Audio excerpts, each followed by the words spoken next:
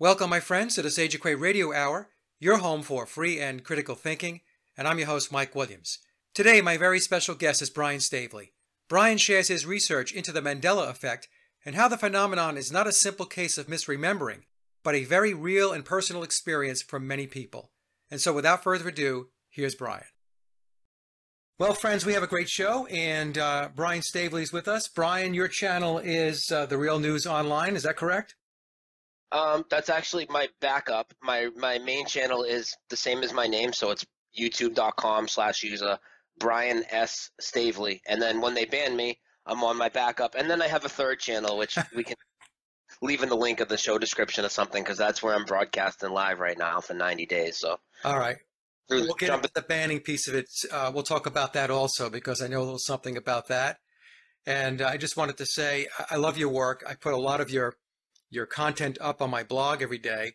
And this is really, Brian, the first show that I'm dedicating to the Mandela Effect. I've spoken about it before with other guests, but we didn't major on it. It was basically part of an overall discussion.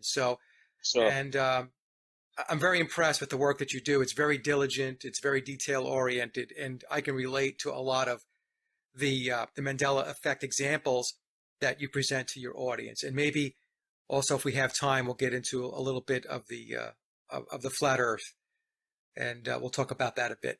So with that, since you're a first-time guest, what I would love for you to do is just to take our audience through your path in life, your journey. How did you end up doing the work that you're doing today? Well, I could actually, everybody's awakening is a process, but there's always like key pivotal points, For me, I could really nail down the pivotal point for me is I literally stumbled across a movie called World Trade Center on Netflix in 2010. And although it was a propaganda piece, had a movie with Nicolas Cage in it. I don't know if you've ever seen that, but it was a propaganda piece to push forward, certain aspects of the 9/11 tales. And while it was different enough from the mainstream narrative that something clicked in my head where I was like, wow, it didn't really have the intended effect on me. It actually made me go look deeper into it. And then I just started researching 9/11.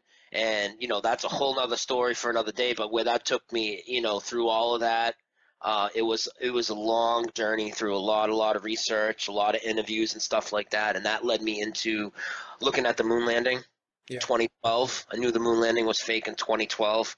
Did a couple shows on that, and then that brought me to satellites and the ISS in 2013, and then start questioning the shape of the Earth in 2014, and around late 2014, a little bit after looking into flat Earth. Obviously, when you look into flat Earth, just like when you look into 9/11, different people have their favorite topics, but obviously those two topics are huge. I don't think anybody could disagree with that. And there's a lot of research to be done. And, and so the first few months of looking into flat Earth, I was just about that 24/7, And then one day somebody sent me a post, a friend of mine, about the Berenstain Bears. Yeah. And the Berenstain Bears are now called the Berenstain Bears. And I was like, oh, well, that's, really crazy. And, when you first see a Mandela Effect, you don't understand what you're even looking at. You're like, well, that doesn't make any sense. It's the Berenstain Bears.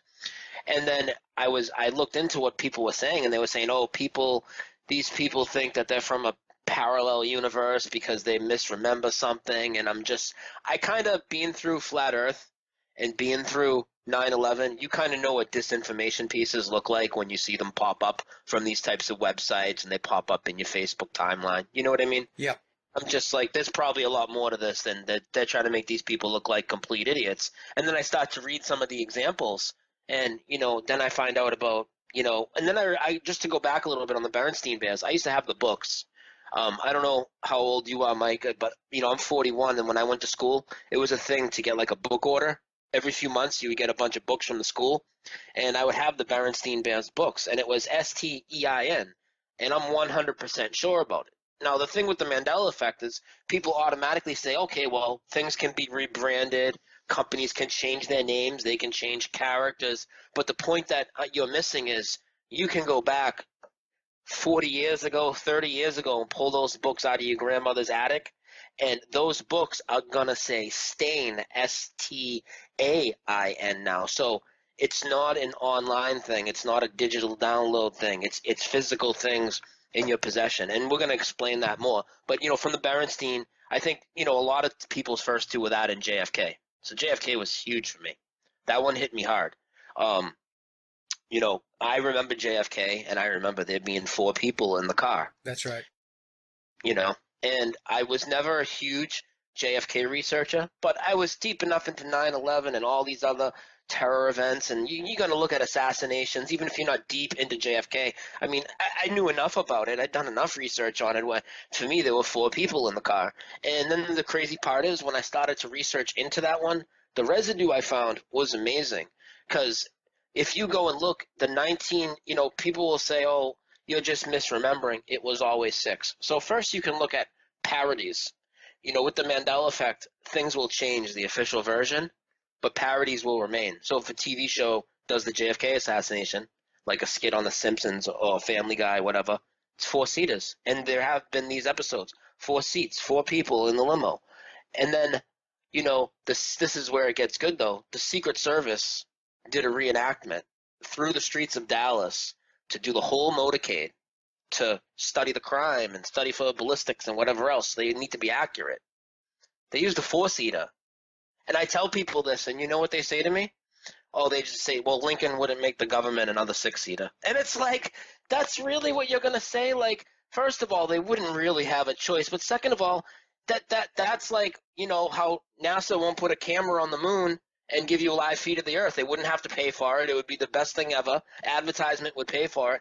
Given the government another 6-seater for them to parade through the streets in a reenactment of JFK's death would be the best free advertisement ever for your car company. Right. Why would you not do that? That's the most lame excuse. And this reenactment was done like 3, 4, 5 years later. They had plenty of time to make another car. It's not like they did a reenactment next Friday. Hey, press us out a car in a week. Yeah, that's right. That's right. It's the whole thing with the Berenstein Bears. I can relate to, Brian. Now, I have 20 years on you. I'm 60 years old, but my daughter was really into the books when she was younger. And going back a couple of years ago, I was talking to my daughter and I said, hey, do you remember those books that you used to read, the I did this intentionally. Yeah, of course. And she said, the Berenstein Bears. I said, yeah. I said, now it's the Berenstain Bears. And she says, get out of here, Dad. So she went and looked it up, and it blew her mind. And she did what many of us do when we come across this Mandela effect is we start looking and looking and looking, trying to validate what it is that we remember. Yeah. Right?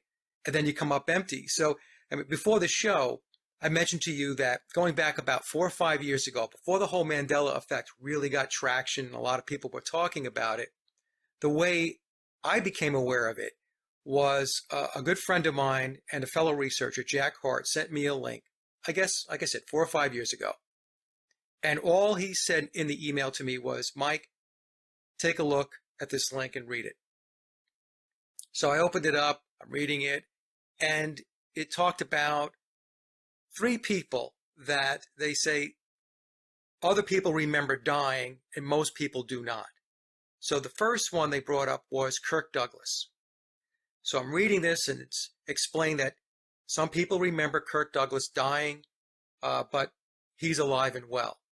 That one struck a chord with me because I remember very distinctly back in the 1990s watching on television the service that was taking place in LA and Michael Douglas coming out of the service, and he was crying uncontrollably. And some of the commenters even commented on the fact that Michael Douglas was very broken up about his father's passing. And I thought to myself, this is crazy. So I took a look on the internet, expecting to just close it out. Kirk Douglas died. It's been a long time now. No. All the articles on the internet were talking about the fact that Kirk Douglas was still alive at that time.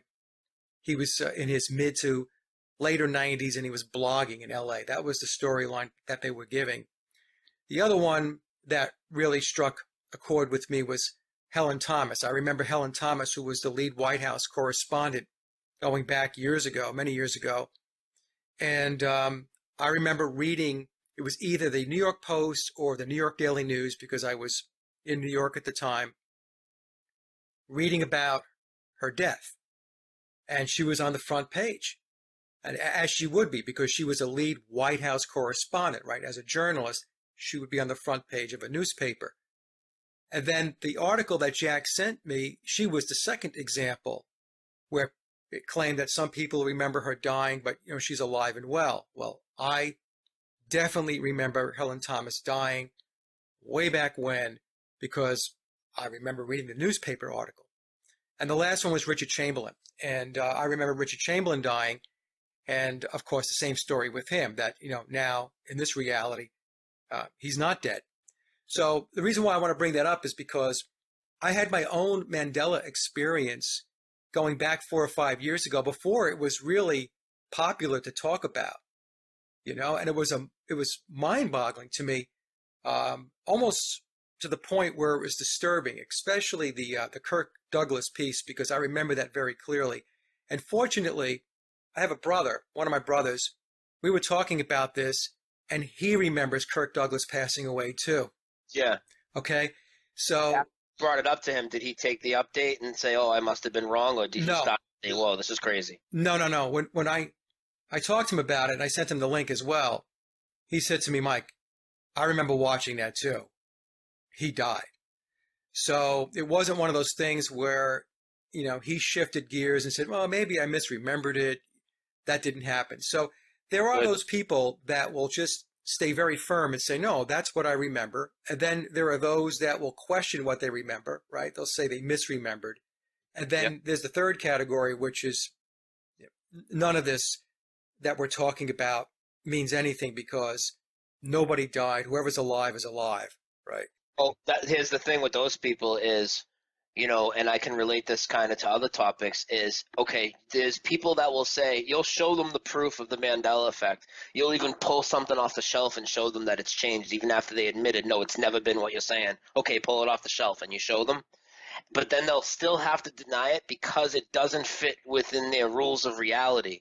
But their rules of reality are given to them by the same people that gave them all these other lies that we research.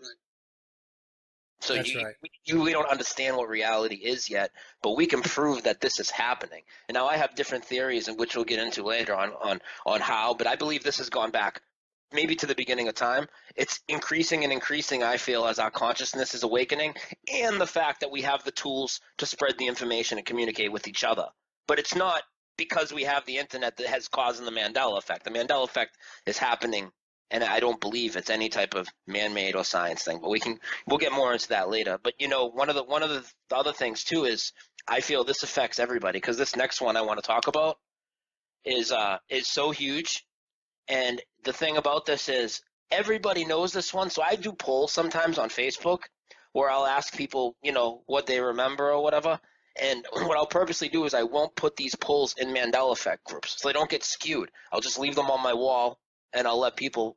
And everybody knows that Ed McMahon worked for Publishers Clearinghouse. Yes. Everybody knows. Now, here's the thing. You might say, oh, it's just a movie line that changed. It's this and that. But when I ask anybody, everybody not only remembers that Ed McMahon worked for Publishers Clearinghouse, they remember him going to the winners' doors, whether it's staged or not, but that's what they did for the commercials, going to the winners' doors to surprise them with a giant Publishers Clearinghouse check and balloons all the time. Now, I'm not crazy. I'm not misremembering. And for me, it's so big because I'm from Lowell, Massachusetts.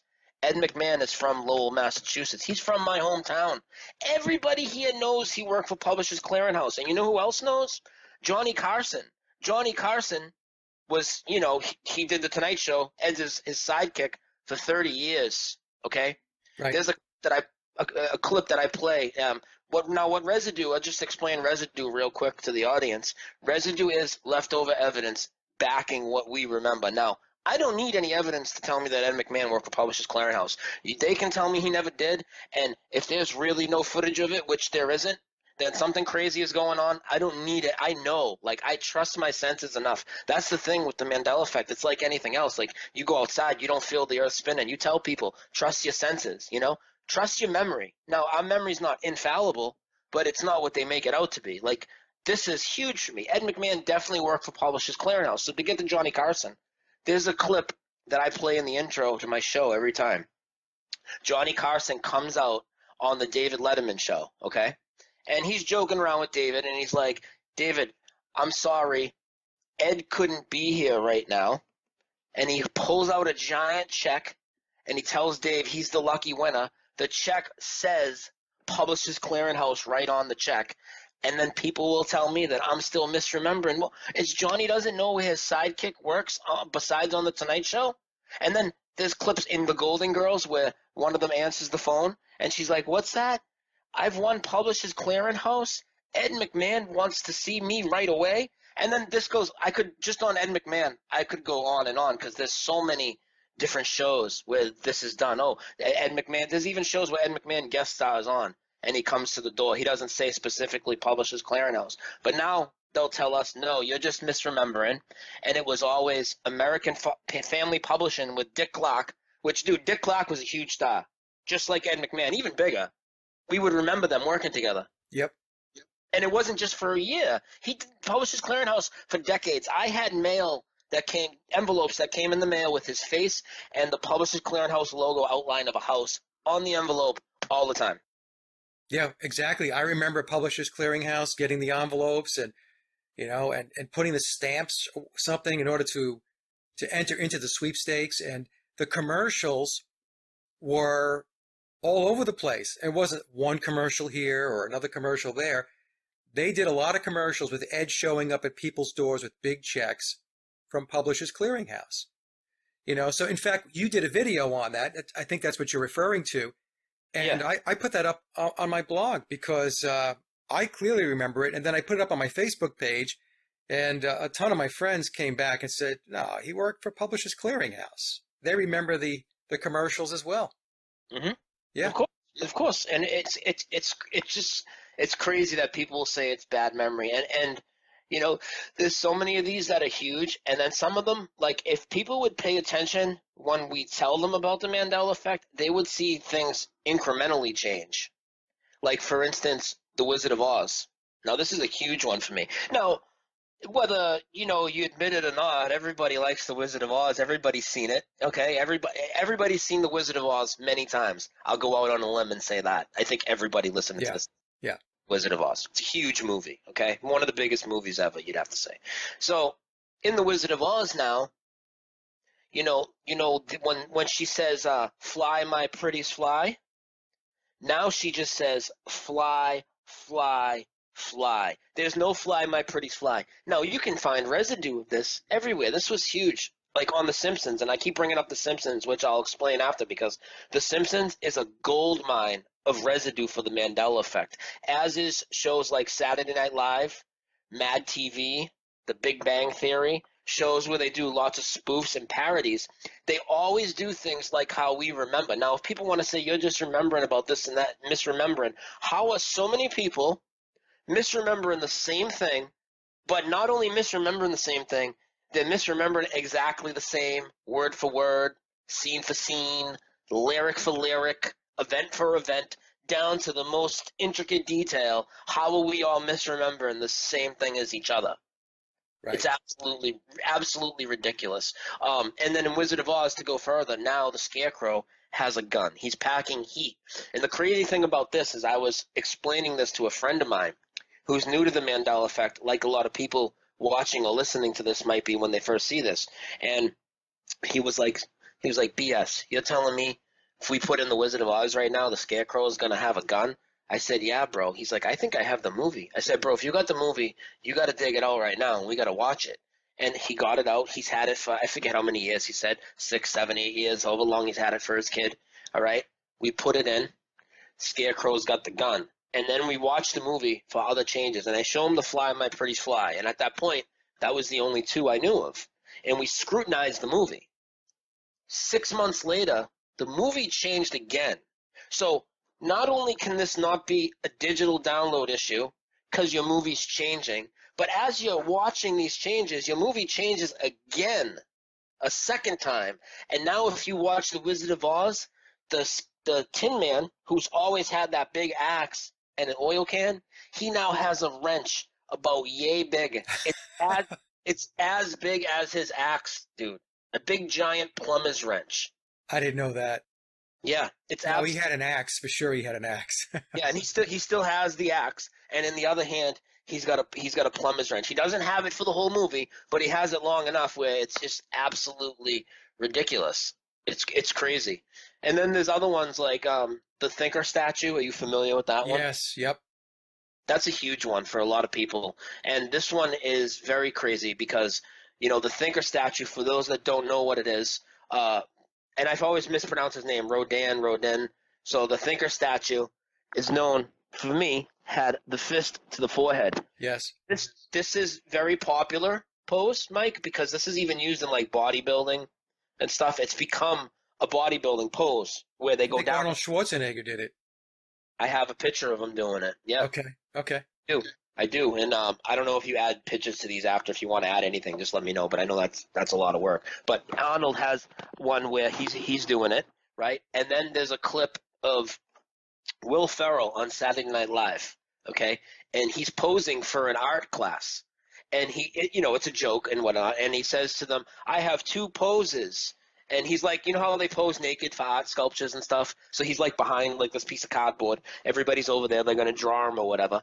And he's like, I got two poses. And he goes into it. And he goes, the thinker or the stinker. And he like puts his butt out in the air or some stuff.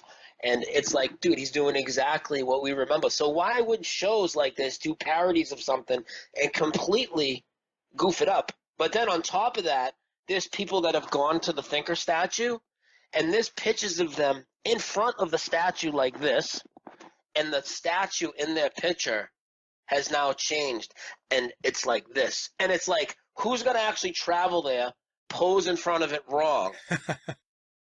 And then on top of it, there's more pictures that have come out now. I have a picture with like a field trip of like 100 kids. They're all around the statue, and they're all like this, and the statue this. It's crazy. Now, it is crazy. Now, the other thing, too, is I remember Nelson Mandela dying in jail. That I remember as well. Yep. And I think there are a lot of people that do remember that, because when I do talk to people about the Mandela Effect, they will remember him dying, passing away in jail. But evidently, we don't remember it correctly, right? He got out of jail, and then he died, many years afterwards. It's crazy. So, the other one I remember, Brian, let's see if you remember this one. And I did put it up on my Facebook page when it happened, and I got like a 50-50 response. People remembering it the way I remembered it, and of course there were the other half that did not. But Billy Graham, I remember Billy Graham passing away. Yeah, I remember once that. before. I remember him actually passing twice before. Okay. I remember it resurfacing. There's a couple people where it's resurfaced like that. They've gone down a couple times. As crazy as that sounds, I mean that's what we remember. I want to throw a quick couple ones that are a few people might be able to resonate, and then get back more into my like top 10, if you will. Yeah. But a lot of people out here, because they research NASA and whatnot, or even just from being a kid and going to school, they're familiar with things like things like daylight savings time, Halley's Comet.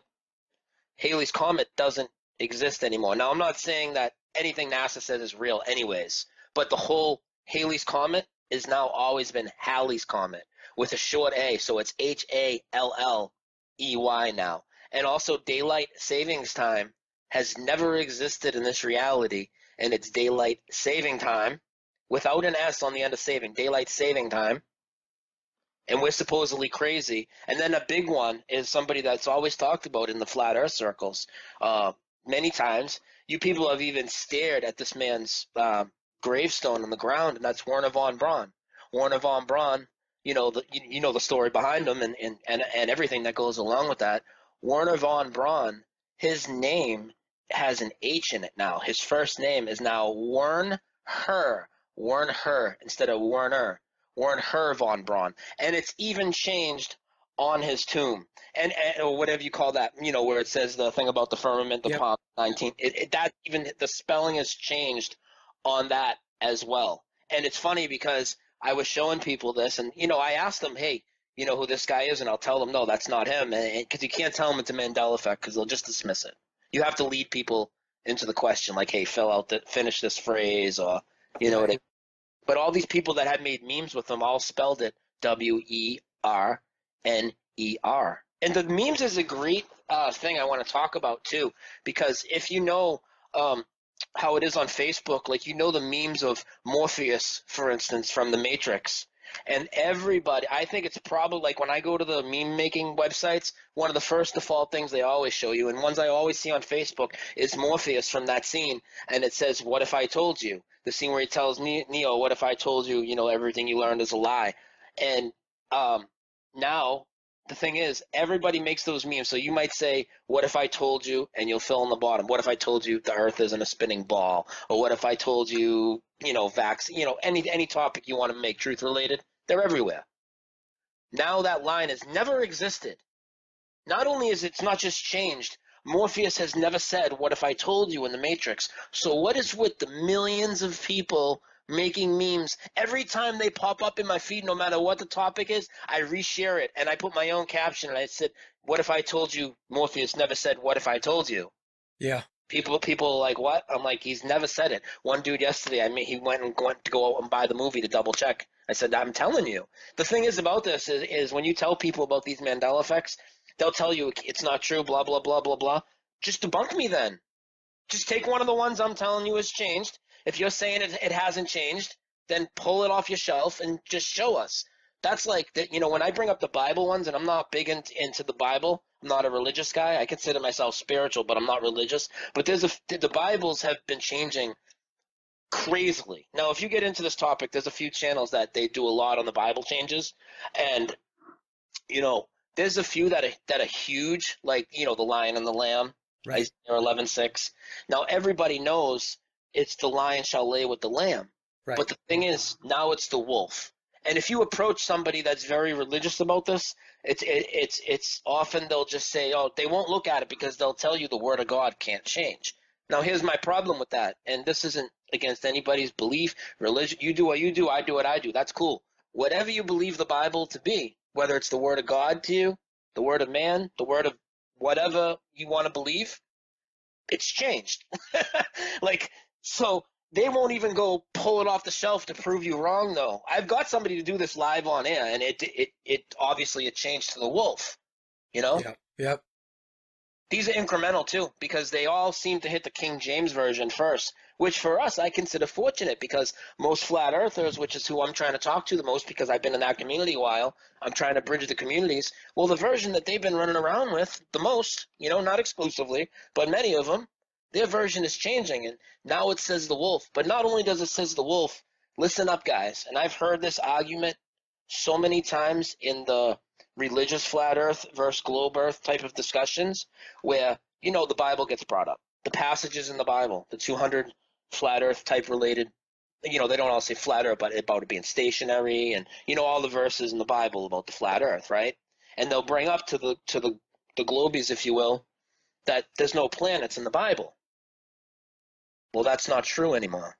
So planets are in the King James Bible. So either you guys were all lying, which I don't believe you were. Don't get me wrong. I believe you guys. It was not in there.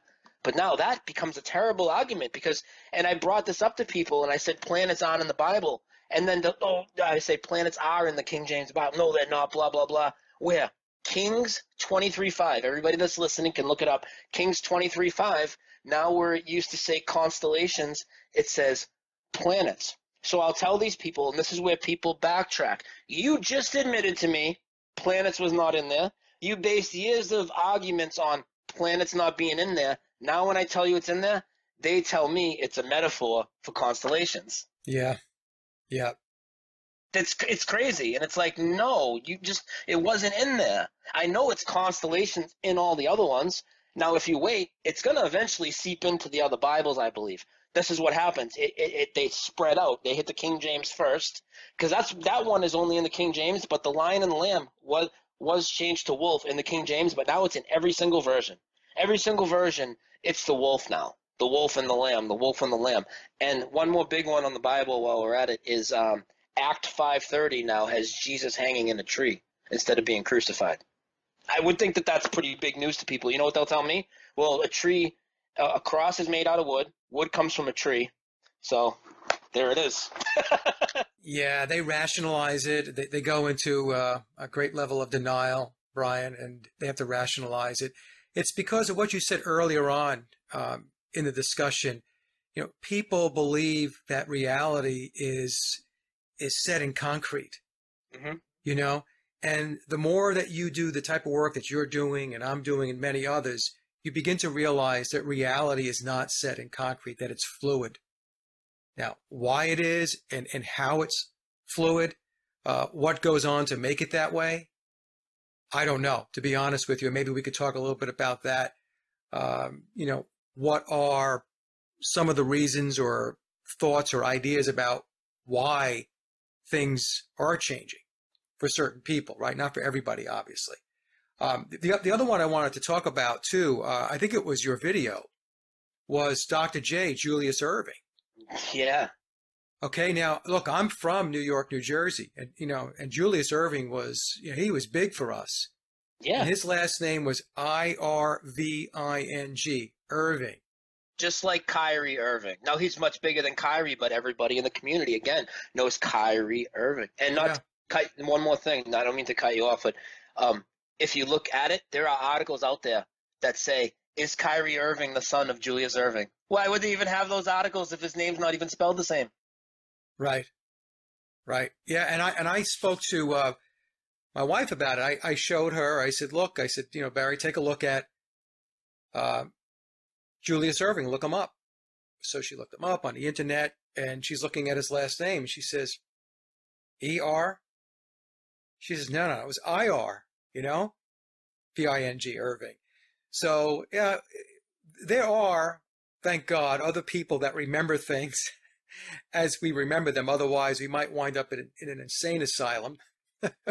Some people will say we belong there anyway, but no, we're remembering things the way we remember them. I'm very clear about that. You know, I'm not one of those people, and I know you're not either, that, you know, if we remember something, um, it's very hard to backtrack from it because it's there. Now, there are some Mandela effects where I'm not sure because I didn't pay that much attention to certain things. Do you know what I'm saying?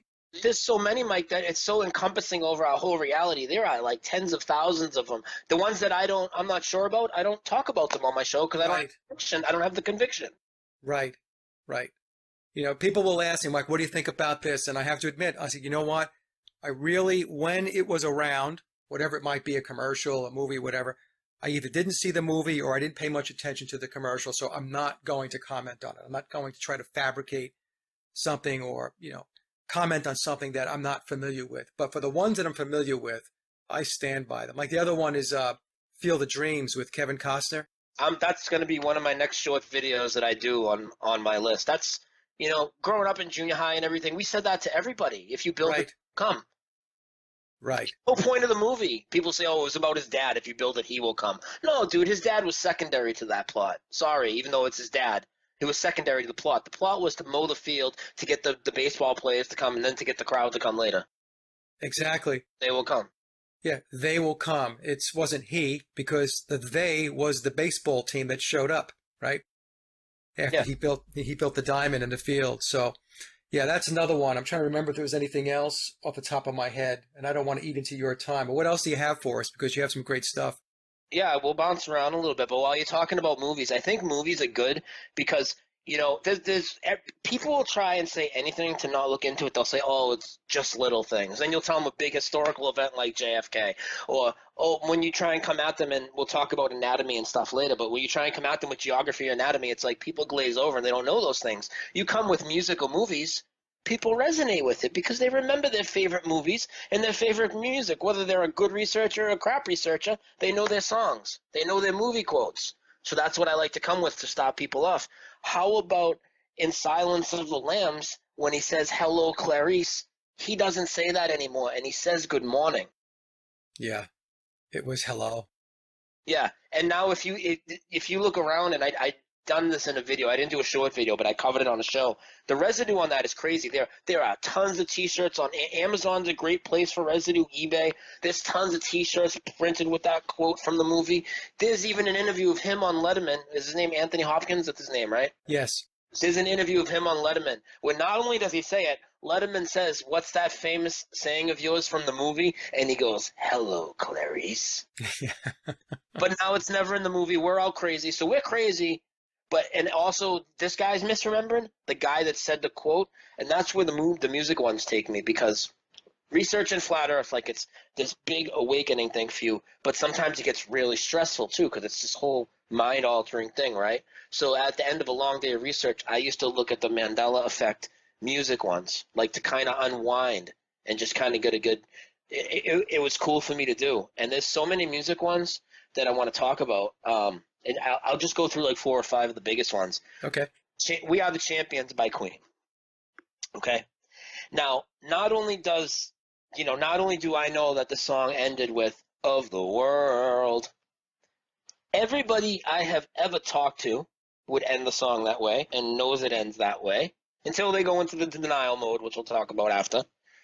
Anytime, which is often, okay, you're from New York, I'm from Boston, been a lot of parades around our way for the sports teams. Right, that's right. Right? Every single time when there's a sports parade, City Hall Plaza, wherever you guys do it in New York, what do they sing? We are the champions. And how do they end it? Of the world. Every time. In fact, if you heard them one time not end it with "of the world," you would be like, what the F? Like, it'd be so anti-climatic, okay? Well, now, if you listen to Queen's album, and again, this was on every show. The Big Bang, you got Homer Simpson doing it on The Simpsons, tons of TV shows. Everybody. What's that guy that does the carpool karaoke? You know what I'm talking about? Yeah, James Corden or something? James Corden. They do yeah. carpool karaoke where they're singing it. Him, Yeah. Stefani, George Clooney, and somebody else. They're all Mandela affected. So this is the thing. You guys can deny the Mandela effect, but you are all affected. And I'll get into why I think different people are affected a lot more than others. But with Queen, if you pull out your Queen album and play "We Are the Champions," the last like 5 seconds, it just goes silent and fades out, and it doesn't say "of the world" anymore. It never has in this reality. So it doesn't matter how old your album is. And then, speaking of how we are all inserting a line that doesn't belong there, allegedly, in unison, and even singing it to the same pitch. "Of the world." Everybody would even sing it like that, but it's never existed. And then you have Queen themselves. You have Freddie Mercury, the whole gang, at Wembley Stadium.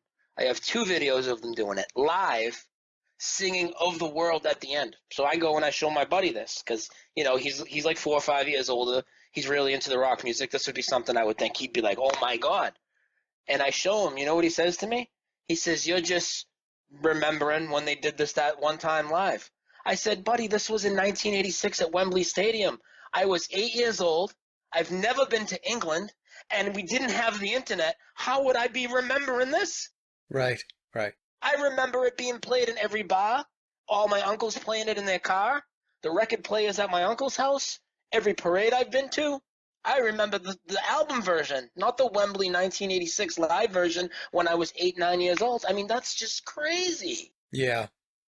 Yep. That's how it was sung on all the albums. I have the vinyl, and I also have the CD.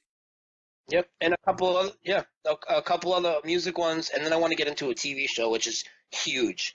A couple other music ones, and I'll do them real quick. "Save Your Soul" by Jewel. Who will save your soul? Now it's souls, plural, with an S. Who will save your souls? Still titled "Who Will Save Your Soul," but every chorus says "Who will save your souls?" And I have a couple live performances of her, again, singing it the way we all remember. And then the one that I really like, which I think you might have seen the video. I just did a video on the Red Hot Chili Peppers. Did you see that one? I haven't seen it yet. I did post it, but I haven't watched it yet. All right, so the Red Hot Chili Peppers, they have a song called "Under the Bridge." Yeah. Definitely one of their top songs, okay? Other people might even know it as "The City of Angels." Is the city I live in, the city of angels.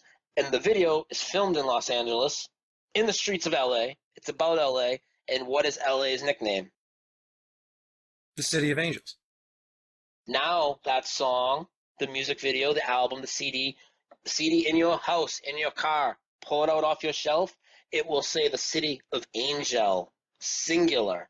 And then almost every cover band that's done it says "Angels," some interesting stuff is because with this, a little weird for me, but like I used to play Rock Band a lot in Guitar Hero. Yeah. We used to have people over get drunk and just wail away. And on Rock Band, it would put the lyrics on the screen. Yeah. And I have it. I got an image of it, and it says "City of Angels" with an S right on the screen. And then again, to top it off, we have them live. I put them in my newest video in about 6 different shows that they did live, singing City of Angels. And in 2 of them, one of them is Lollapalooza and one's Woodstock. So you can say however many people there. I'm not even going to guesstimate and try to make it sound like I'm trying to back my idea here. But there's easily tens of thousands of people there, all singing along in unison, City of Angels. So we're all just misremembering, along with the Red Hot Chili Peppers, along with Queen, right? Right. Right. No, we're not. We're not, and for people to just write it off, I understand because it's so mind-boggling. It can't make sense. But again, it doesn't make sense because the rules you've been given, and you've been given by people that are deceiving you about the reality we live in. And like you said, Mike, it's fluid reality. I believe the same thing about time. These aren't linear things.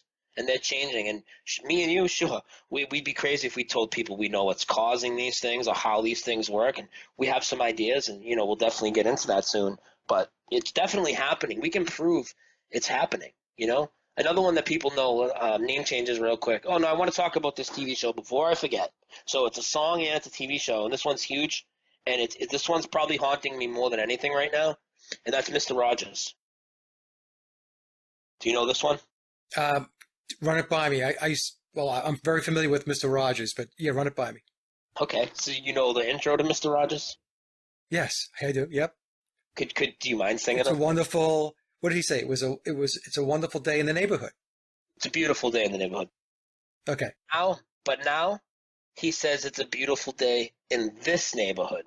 It was always a beautiful day in the neighborhood. Yes.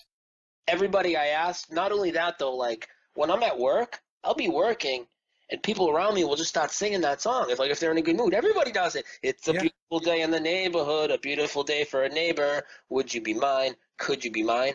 Well, now he comes in, he walks through the door. It's a beautiful day in this neighborhood. So no, that's not right. it's not right. Now do you remember Eddie Murphy did Mr. Robinson's Neighborhood on Saturday? Yeah.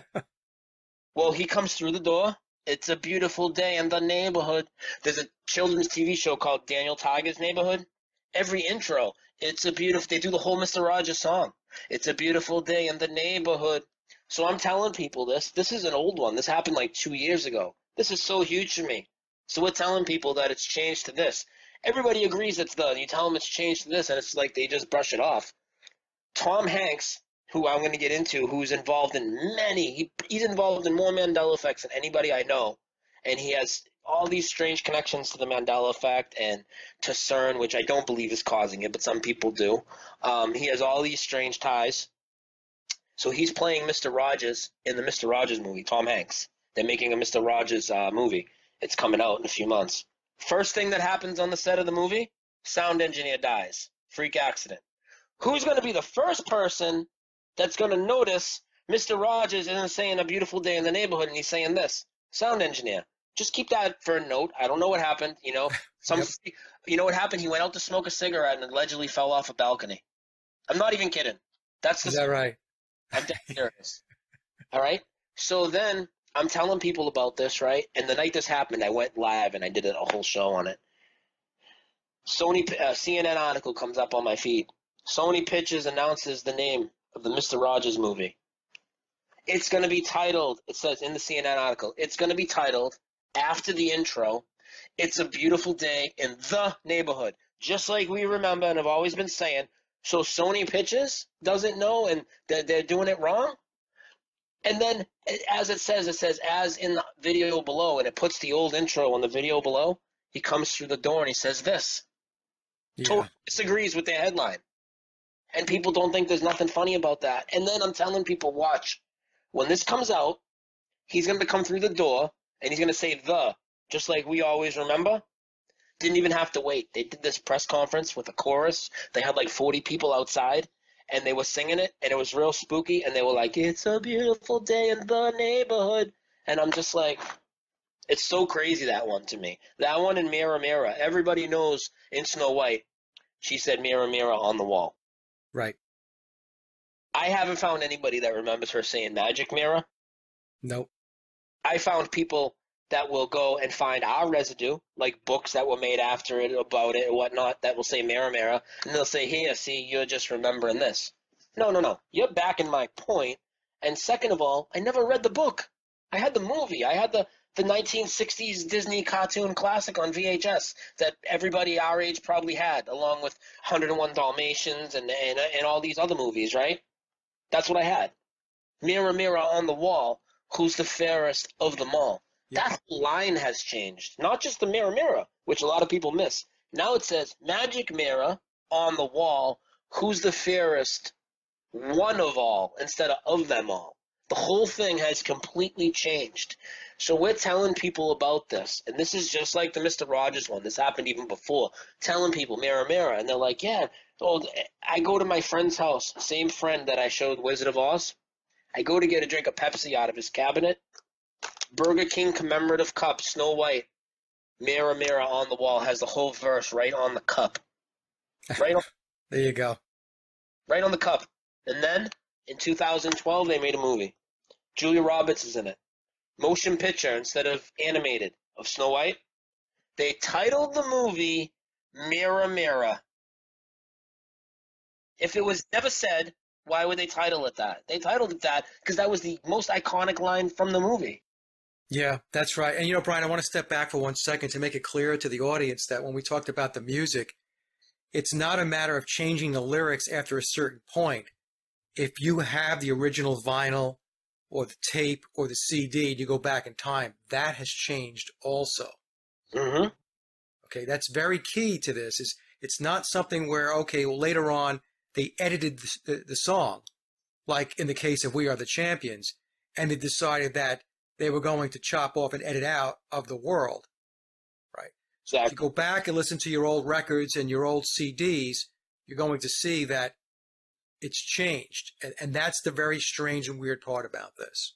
So I just want to make that clear to everybody so that they didn't think we were talking about later releases of this music. Yeah. No, that's a very important point. That's what I try and tell people all the time, and we can elaborate on that. This isn't a digital release issue, a re-release. I'm not saying go to a store and buy Star Wars or Wizard of Oz, and it's going to have these changes. Then you're going to say, people do say to me, oh, well, Star Wars is the Blu-ray release, there's the 1999. Yeah, and they're right. There's like 6, 7, 8 releases of the original trilogy of Star Wars. Right. Again, I'll say to you, pick whichever one you want. C-3PO is going to have a silver leg now. Dude, C-3PO was always all gold. Yep. Never had a silver leg. It's so ridiculous. I did a poll on Facebook, and I didn't use the word Mandela Effect. I put 2 pictures of C-3PO, and I said, what do you remember? One of them was all gold, which is some of the residue I'll talk about. There's so much residue of that one, including Anthony Daniels, the actor himself, in all gold, in the costume, next to Mark Hamill in his episode 4 outfit, next to friggin' George Lucas, and there's a picture of all 3 of them, and he's got all gold on. Okay?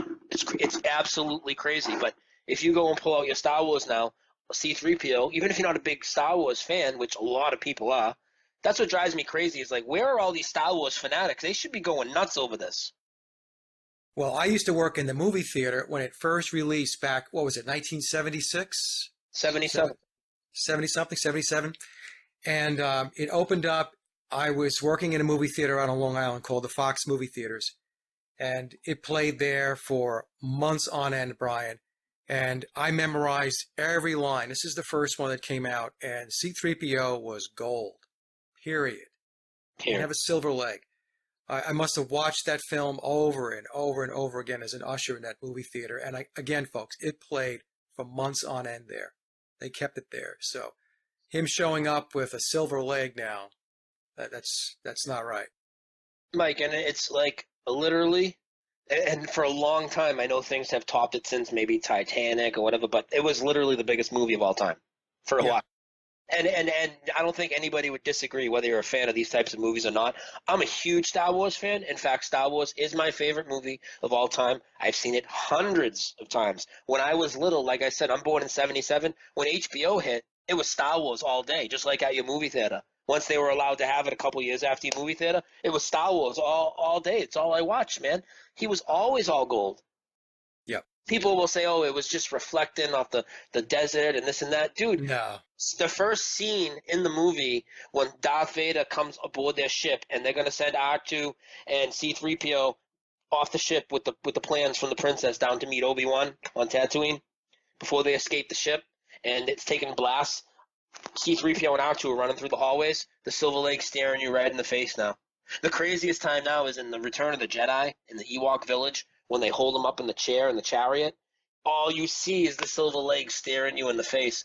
Dude, he's never had the Silver Lake. And as we're showing people this over the course of 2 years or a year, however long it's been with his leg, R2-D2 now has these big brown wires on his legs, connecting his legs. He's never had those in my reality. Now C-3PO just got black gloves on his hands. They look almost like weightlifting gloves with the fingers cut off.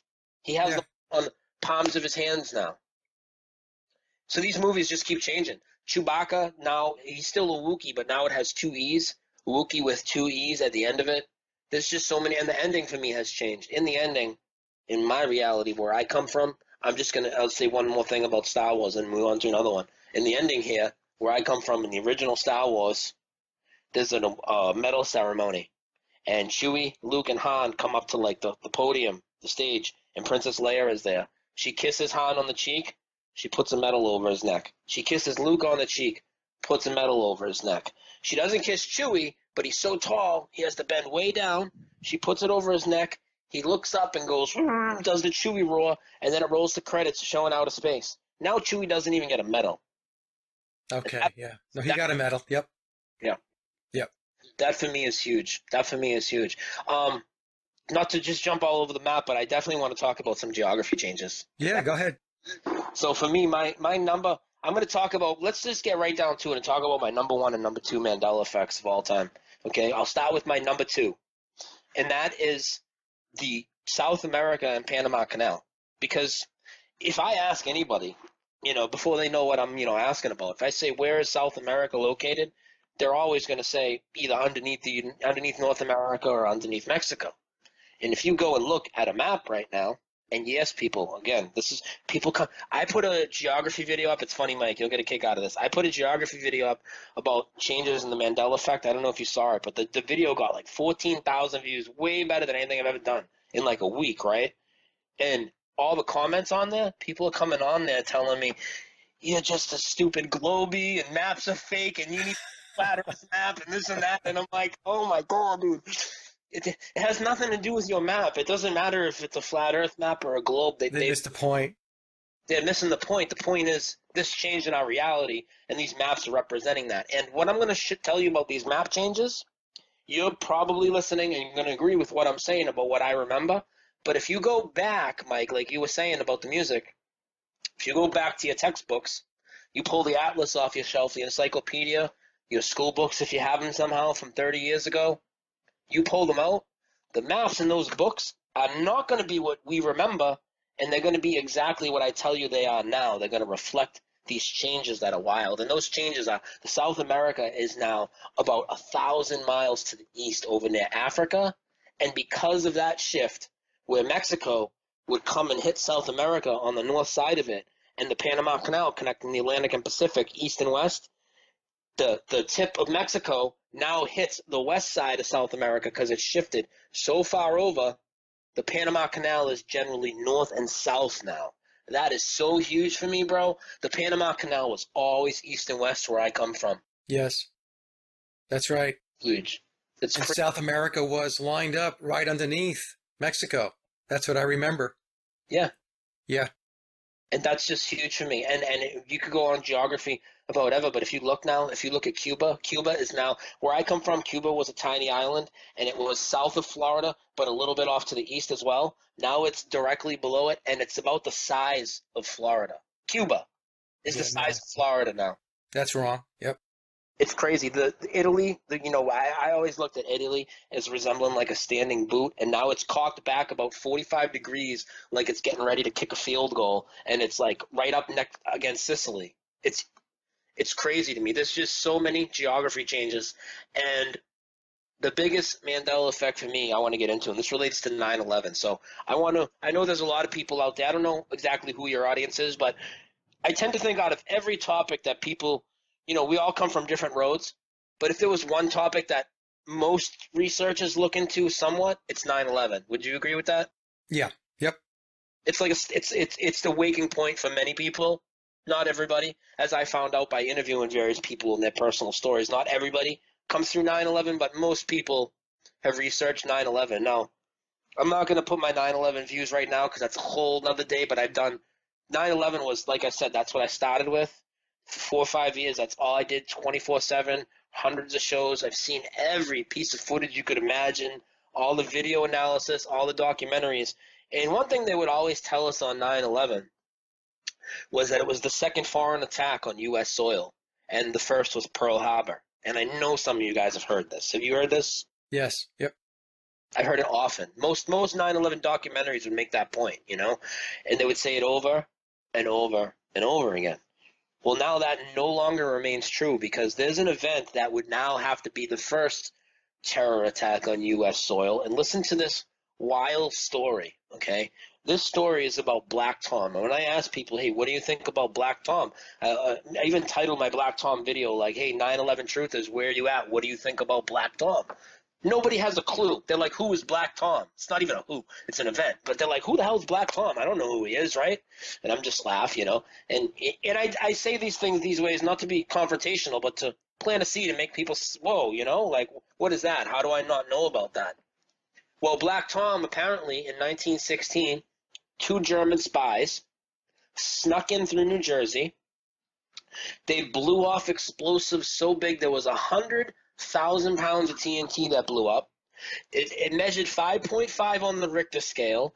It was felt in Philadelphia. It killed 5 people, and it sent shrapnel across the water, and it ended up hitting the Statue of Liberty, damaged it so bad that the torch has never been opened. Problem there is many people have been to that torch, and they're coming out speaking about it, not in droves, but there are people. I've spoken to a woman that has been to the torch, but in this reality, the torch has never been opened because it's been closed since 1916 because of this terror attack that nobody's heard of. Now, you probably know my opinion on these attacks. Now, whether you believe these attacks, you don't, it's irrelevant. It still wasn't in our timeline. It wasn't taught to us at school. No. Every year of school, you would have heard about this, and not only would I have heard about this through my 9/11 research and everybody else, too, that's seen all these documentaries, that would totally change the timeline. They wouldn't even if they didn't mention the event, they wouldn't tell you that Pearl Harbor was the first and 9/11 was the second because they'd be the second and the third, right? And even more than that when I talk about some other things, but the second and the third. But not only that, it was down the street from where 9/11 was, and it was the Statue of Liberty, supposed to be this symbol of freedom, and it was damaged in a terror attack. They're not going to rub that in our face all the time with 9/11? Are you kidding me? Yeah. That's interesting. I never heard of Black Tom, and you just explained the whole story. My first thought wasn't only 5 people died. I clearly remember them saying that the torch was closed because there were structural issues because of the age of the statue, and they had to go in and reinforce the arm and the torch in order to be able to use it again as a tourist attraction. That was it. Black Tom, and when you mentioned the name, Brian, I thought to myself, I don't know what he's talking about. I'll just listen. Yeah, I got 2 videos on it. I made one. Now, for those that don't know, I'm sure people, will check out the channel later, but I have, all my videos are on one list, the Dose of Reality Show, but I separate some of them into small lists. So I do like these 15, 20-minute Mandela Effect videos on one effect. And it kind of, some people don't want to see a 2 or 3 hour show if they're new to it, and that's understandable. Yeah. And my first one I did was Black Tom because it's the biggest one for me. Well, I did another one the other night because I came across a video, and it was one of these disinformation pieces, like, if you think the Earth's flat, you're going to fall off the edge, and this is what these people believe, and it's not even true at all. And it comes out, and it's like, yeah, well, we're going to talk about this event that all of America seems to not remember. And I'm just like, oh, here we go, right? And then he goes and explains the event in detail, and then he gets into his explanation of why we don't remember. And he was like, oh, well, it was Woodrow Wilson, and it was like this false flag type thing, so he just wanted to sweep it under the rug, and then it was erased from existence. And that was the end of the video, and I'm like, oh, There you go. Sure, there was a terror attack in New York that was felt in Philadelphia that damaged the Statue of Liberty, and he could just sweep it under the rug, and not a single person talks about it. Like, and then it ties into more than that, because for me, the statue. If you ask me, I don't know, you're from New York. Yeah. Yeah, where's the Statue of Liberty located for you? For me, it was always on Ellis Island. I had never heard. Yes, it's on Ellis Island. Exactly. Yeah. Ellis Island is, that's where they used to process in the immigrants.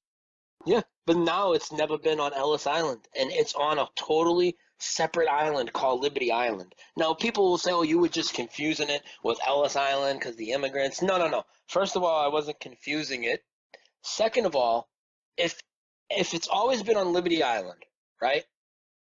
Is Liberty Island such a confusing name for the Statue of Liberty that we couldn't remember that it's on Liberty Island?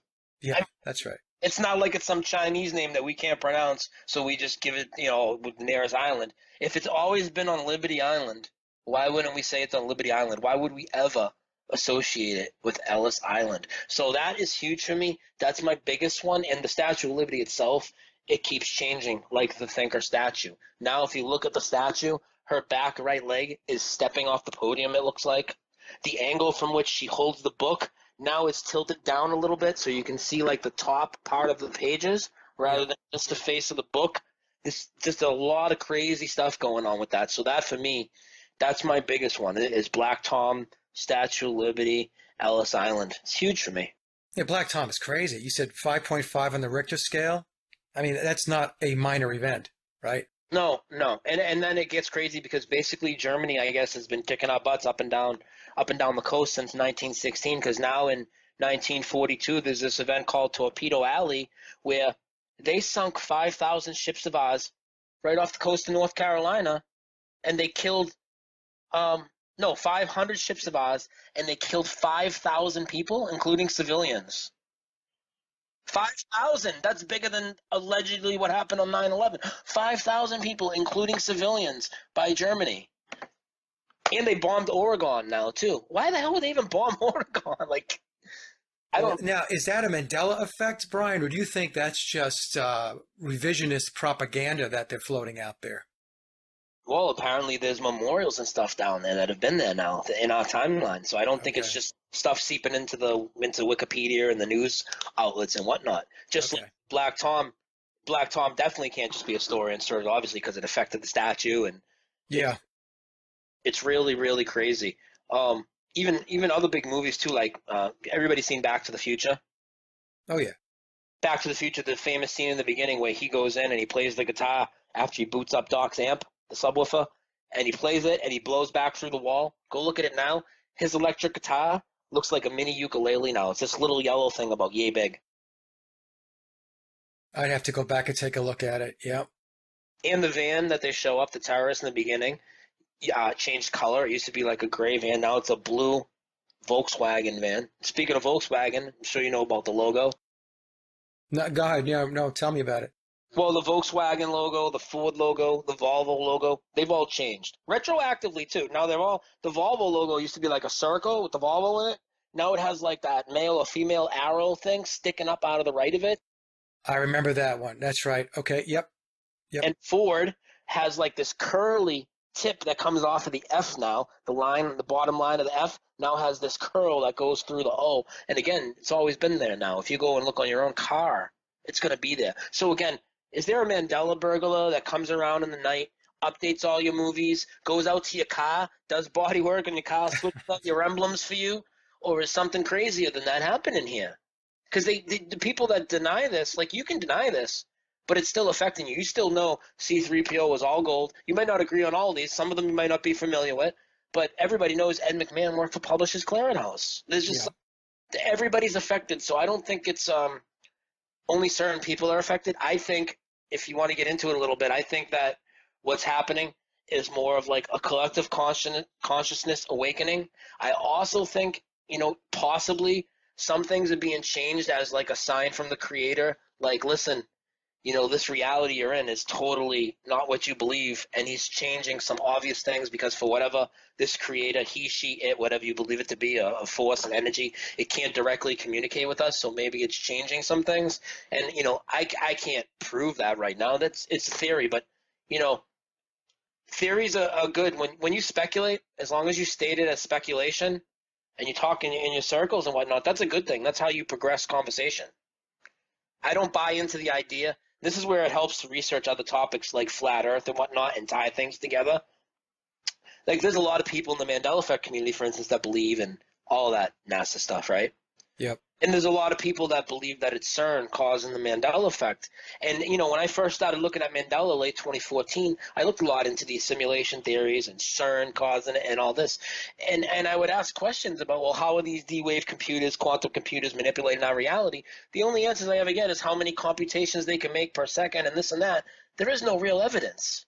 So, and if you know that NASA is a hoax and a money funneling organization, and all they do is practice pseudoscience and try and discredit God and all of this, you should be able to see that CERN is the same thing. For me, it's NASA underground. I'm not saying it might not have any purpose. Maybe they use it as like frequency weapons and whatnot, but they're not manipulating our reality. But they would love you to, of course, they would love you to think that they are. Think about it, because if there's a spiritual connection that we all have, a collective consciousness, and they can let you believe that it's this man-made science thing, it has an equation. These are the same people, Mike, that told us that they found the God particle. Right. And these are the same people that tell us they're going to recreate the Big Bang. Do you guys, anybody here believe the Big Bang? I hope not, right? So why are you going to believe this agency that says they're going to recreate the Big Bang and found the God particle and tells you that they don't tell you they're causing the Mandela Effect, but they floated enough out there to hint at it? And they love that people go on and on about that. That's why I think researching these different topics, because there's always a connection. And flat Earth, 9/11 research, knowing the medical industry is a fraud, Mandela Effect, these are all huge parts of this great awakening that we're going into. And I hate when people, dude, it's fine. Like, I can't look into everything you look like. I've seen some of your Paul McCartney work and stuff. It's great, but I don't have the time to do the research you do on that. I'm over here doing this, and the other. But I would never, without looking at your research, say, oh, that's a psyop. But that's what people will do to me, whether it's flat earthers talking about my Mandela research, Mandela people talking about my flat earth research. I'll be talking about, I'll be talking about Mandela Effect. I was running like a Facebook watch party. Different people came in. This guy comes in. He's like, oh, I love your 9/11 work. It's brilliant. But, this Mandela Effect or this flat earth retard stuff, it's like, well, dude, if you think I'm really credible in a deep research on 2 out of 3 major topics, why wouldn't you give me the time of day to at least take a week or a couple of days and look into what I'm saying about the third? Yeah, because it's cognitive dissonance, Brian. I mean, I run up against this all the time. I'll just touch on the McCartney conspiracy real quick. I got into this, and all I'm interested in doing is presenting my research. That's all I'm doing, And the level of vitriol and just the denial that goes on with that one topic alone is mind-boggling, So now I know that people who have investigated 9/11 have run up against the same thing. God knows people who have gotten into geocentrism and the flat earth, the same thing, geoengineering. It's the nature of the beast where people many times will cherry pick what it is that they want to be interested in. And they want everything to be in a nice little package with a nice little bow slapped on top of it, right? They want major portions of their reality to be true. They want it to be truthful. They want it to be set in concrete. They don't want to be told that just about everything, if not everything, is a deception and a lie. And when that thought starts to creep into their heads, there's a small minority of people that will be free thinkers and critical thinkers and open up and say, okay, let me take a look at this also. But then you have a major portion of the population that, even in the truth movement, they compartmentalize things. I will believe this or look into this, but I won't look at that. I'll believe this and won't look at that. And then, of course, we have the whole third category of folks that won't look at anything. I mean, they're just apathetic or unaware or don't care. And you know what they call themselves? It's ironic. That third group of folks, they call themselves the skeptics, but they're not skeptical of anything. No. No, they're like big sponges. They just absorb everything that's thrown at them, by the matrix, right? So whatever's pumped into their living room through their television sets, they absorb it. And that becomes their reality. But I do agree with you that something is taking place that is changing the frequency across the board and trying to get more and more people to wake up. Because it's not just one thing. It's not just the Mandela effect, right? Because whatever's going on and whatever is behind it understands that it cannot be one singular event or situation that's going to wake people up. It has to be full spectrum, multifaceted. So we have the Mandela effect. If that doesn't catch your interest, we have 9/11. We have the JFK assassination. We have geoengineering. We have vaccines. We have GMO, right? We have all of that stuff. For me, getting into the whole McCartney conspiracy, I've received so many emails from people saying, this was my wake-up call. Many people will say 9/11, right? 9/11 was a big one for me. But when I got into this, people are writing me saying, this is their 9/11. Now, I'm not sitting there to say this to pat myself on the back. What I'm saying is we have to have people like yourself, me, and others venturing off into various areas of research. Yeah. Because you have to have a portfolio of research in order to get the masses, or at least a critical mass of people, to start paying attention and to understand that the reality that we're in is very wrong. It's very broken. I personally believe that what we're seeing is the reality that we used to be in is imploding. It's falling in on itself. And then from that, what will happen is, you know, we're in a transition period. How long is the transition period? Could be hundreds of years. We're going to, once the smoke settles, we're going to be in a different reality. My personal belief is a much better reality. So it's out with the old, in with the new. I believe better. And if you look at the changes from the Mandela effect, for the most part, I mean, I haven't seen anything that's been really harmful come from it. And for the most part, we've had beautiful changes in the world. All these, I haven't even talked about these places popping up with all these rainbow colors, rainbow mountains, rainbow lakes, these animals with all these rainbow patterns on it. People say, oh, you just don't know all the animals. And that's true. So I don't talk about the animals that much, but there's just so many creatures that are coming out that have never been around. If you go and look at places like Fly Geyser or the Rainbow Mountains in China, or how about, have you guys ever heard of the Great Wall of Pakistan or the Great Wall of India? Now there's all these great, huge monuments, or whatever you would call those.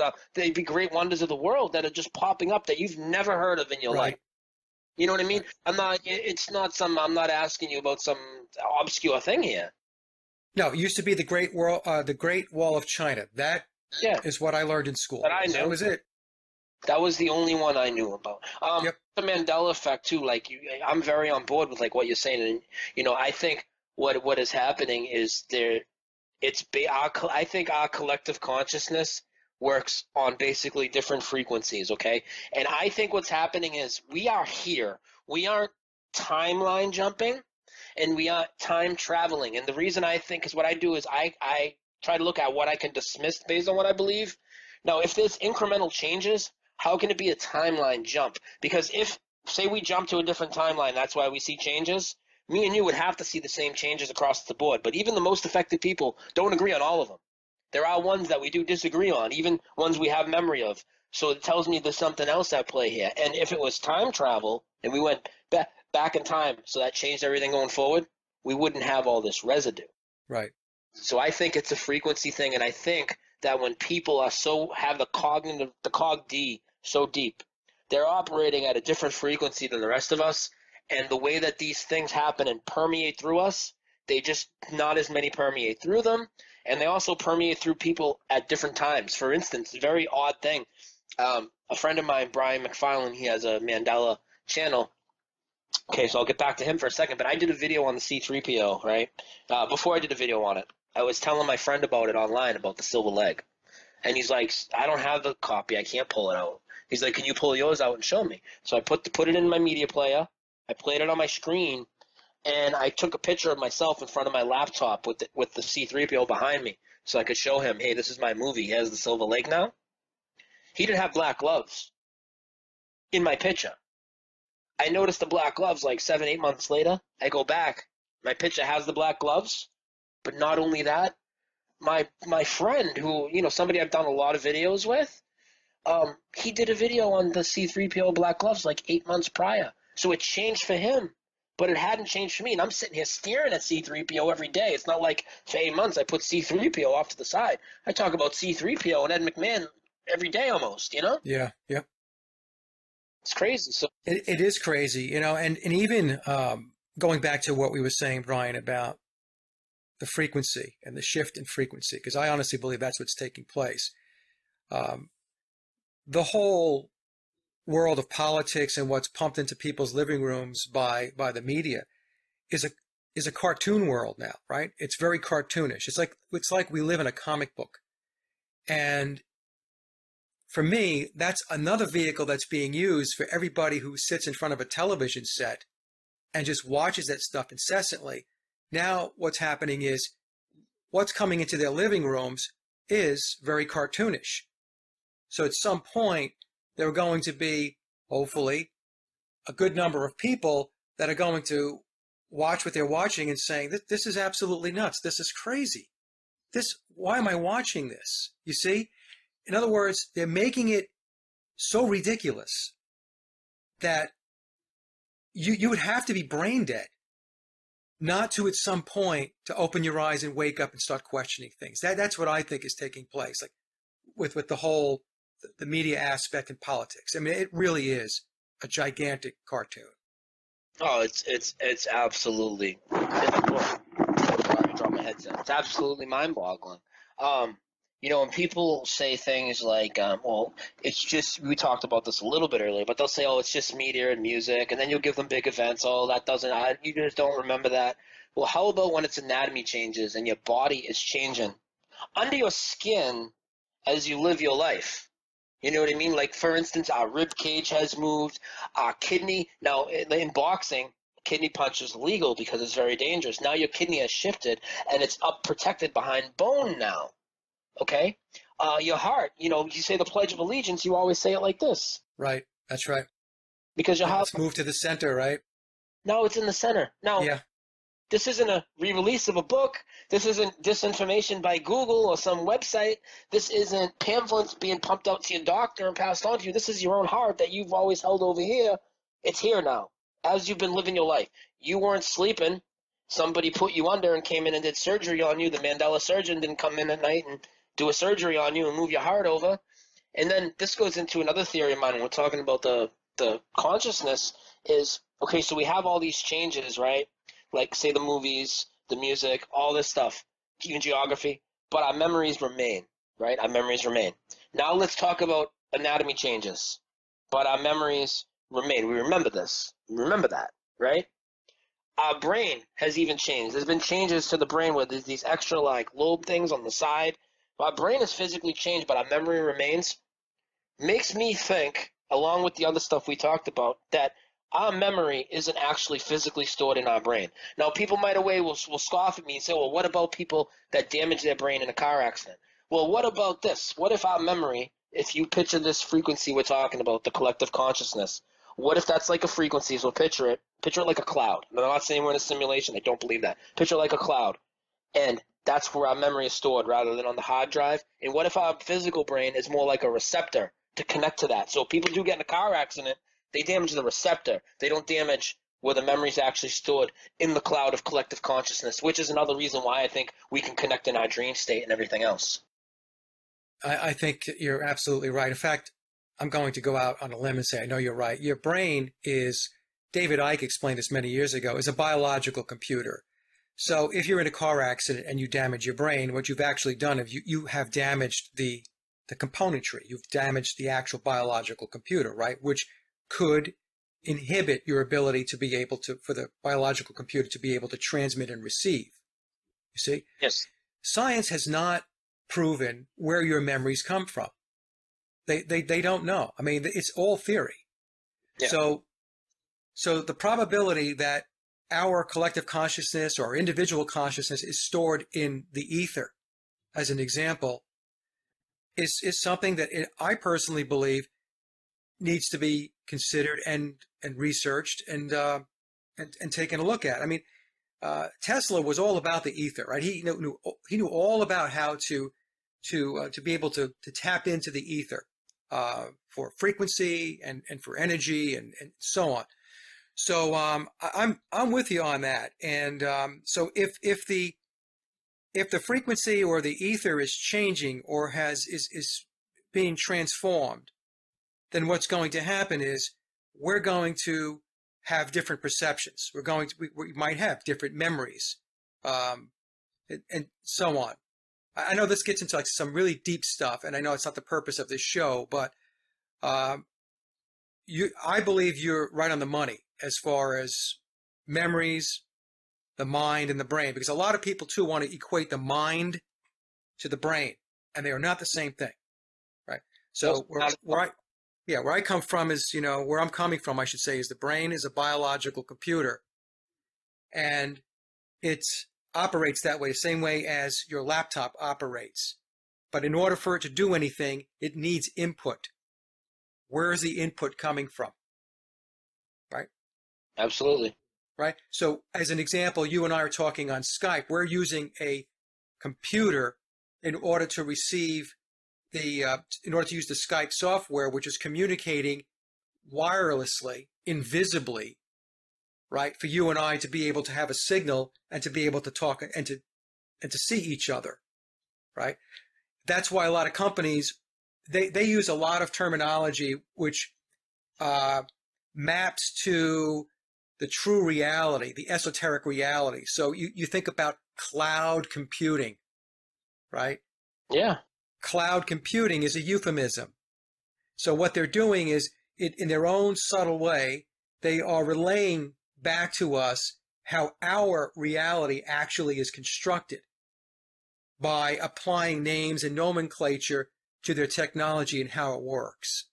You see? So anyway, I don't want to get, like I said, too deep into this, but like I said, I think you're right on the money with it. Thank you. I appreciate that. And I actually, if you're interested, if you haven't seen it, I just did a video specifically on that. It's called Does Our Memory Reside in the Cloud of Collective Consciousness? You'll see it right on my channel. Okay, good. Has a green thumbnail. I did like a 45-minute video. And just real quick, another theory I want to touch on because it ties directly to that, but I'll just go through it quick. Everybody's talked about chemtrails and stuff. And that's one of the things you first get into when you get into even Taoist type talk. Now, for me, I would think everybody listening to your show probably knows people like Alex Jones are a fraud and whatnot. We don't really need to beat that dead horse. Now, do you really think that on day one, somebody like Alex Jones is going to come out and tell you the truth about chemtrails? Because he's one of the ones shouting that they're there to slow kill you. Now, hear me out. I'm not here to say that they're good for you. I think there's a much bigger agenda. Now, I know a lot of people in the Flat Earth community, and a lot of people scoffed at me in this in 2014, 2015, that I think, it's to mask things in the sky, but also to maybe project on. But on top of that, with my other research into the Mandela Effect, and this is, again, tying two topics together, three topics, my research to the Mandela Effect and collective consciousness, I believe we're in a spiritual battle. Would you agree with that to a point? Yes. We're in a huge spiritual battle right now, okay? It's like mankind in the spiritual battle. And I believe one of the biggest things they're afraid of is our collective consciousness, us awakening on all these fronts, and us realizing our potential is key to them. They hate that. And I think what they're doing with chemtrails, one of the agendas is the metals that they're spraying in the air are impeding this frequency that we're on, interfering with it, making it harder to connect. Now, it's not working 100%. We're overcoming it, but I think they're trying to hold us back, and I think that's what's going on with these planes. Just a theory. No, it's could very well be. And I've also, Brian, have discussed that aspect too, that angle to it, is that they could be spraying in order to interfere with those frequencies. And the sun itself is electromagnetic, right? It's not this big fiery ball in the sky 93 million miles away. So when we take a look at what they do with the aerosol spraying program, it's always in front of the sun, right? They're always trying to block the sun. So in my view, and again, it's a theory and it's a possibility, is what they're doing is they're intentionally trying to interfere and block whatever it is, whatever electromagnetic frequencies are emanating from the sun that are helpful to us, that are beneficial to us and the rest of the world, right? Yeah, so, I think we have a consciousness connection to that sun possibly as well. Yes. Yeah, so what they're doing is they're injecting noise into the line. It's like a dirty signal. Exactly, man. This is what I've been saying. I mean, exactly what I've been saying. Yeah, yeah. Exactly what I believe. So I believe that that's very, very possible, and it's very difficult, folks. I mean, we have to surmise and come up with our theories and think through this and philosophize because, they're not telling us. When I say they, I'm talking about the controllers. They're not coming clean on any of this stuff. So No. it's up for us. It's up to us to be able to try to figure out what the heck is going on. Can I talk about like trademark law and stuff real quick? Yeah, go ahead. Yep.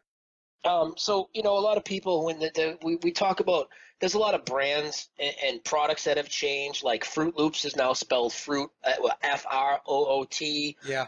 Captain Crunch was never Captain. It's CAP''N. Even the show Different Strokes is like that.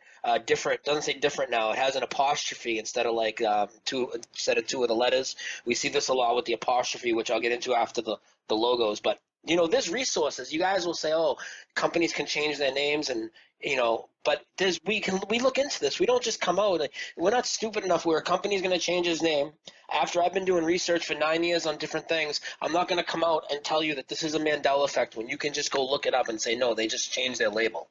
Like, I'm not an idiot. And there's sites like Logopedia and other places where you can check this. And another place, Goldmine, is like the U.S. Trademark Office. They'll have trademarks and patents for the names that we always remember that never existed. I mean, it's littered with it, dude, littered. And one of them that's key, and a lot of people in the flat earth community might know how these types of things work. Like when you build a website, Mike, you know what, like a who is domain, you can go in and you can see when somebody registered a website. Yep.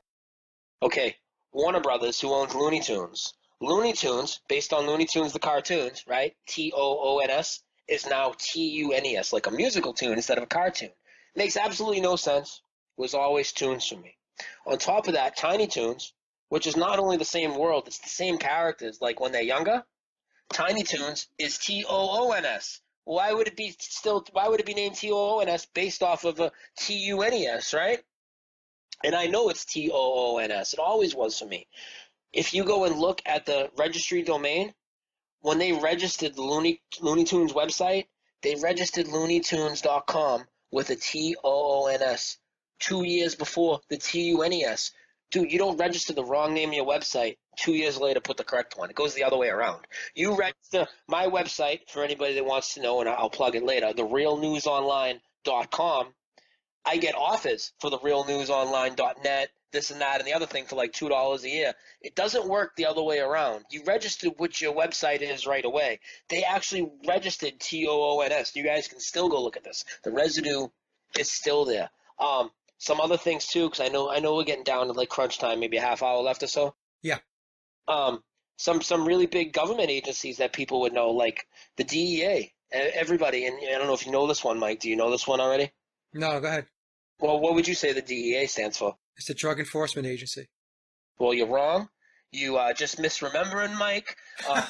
You participating with Brian, the Red Hot Chili Peppers, and Tom Hanks running a psyop on America.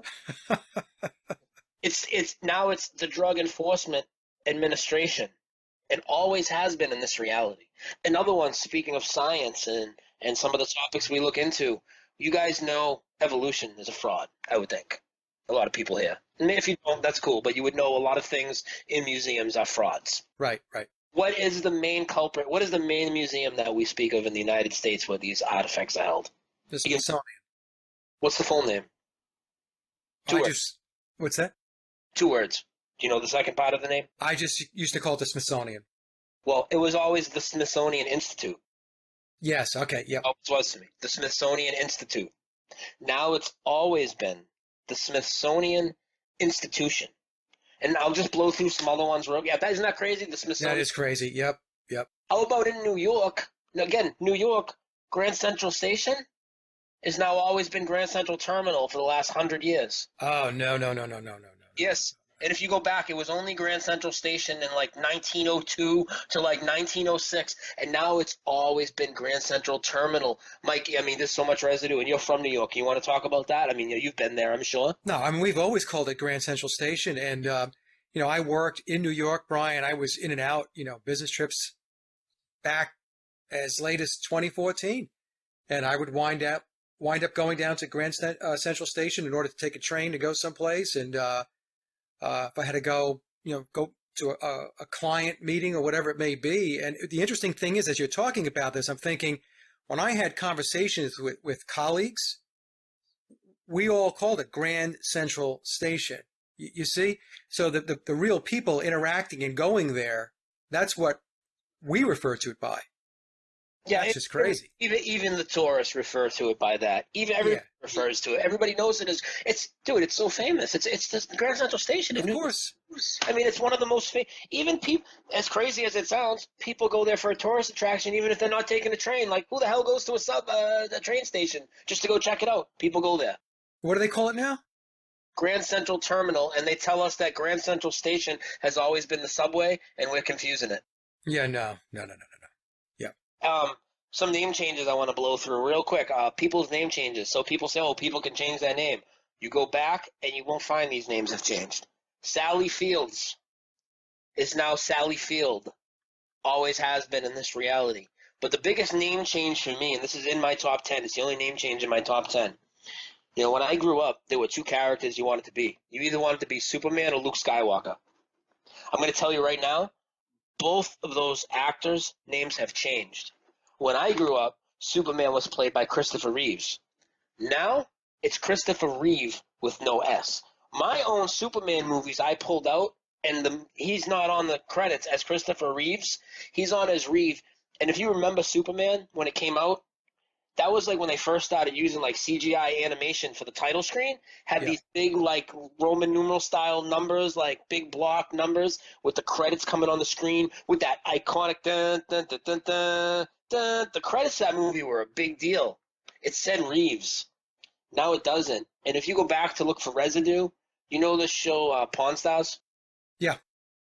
Somebody that was a collector in like Hollywood or whatever had Christopher Reeve's actual Superman costume that he wore to film the movie. So they brought it there to get X however many thousands of dollars for it.